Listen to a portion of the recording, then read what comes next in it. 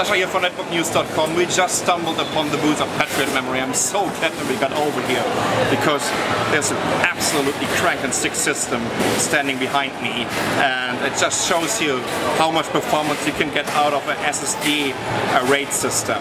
So let's take a look at it.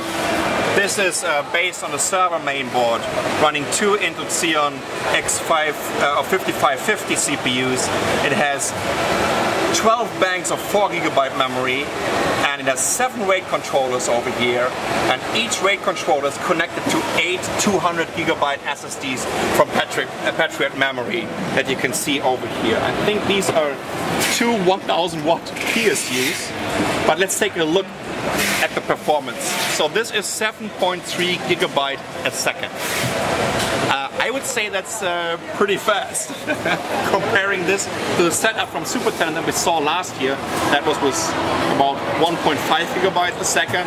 Anyways, what Patriot memory is showing over here is not only super fast, but I'm also sure that this is super expensive.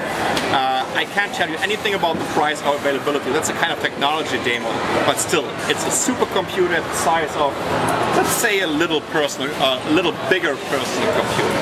I'm Sasha from netbooknews.com over here at the Patriot memory booth at the Computex 2010. Thanks for watching.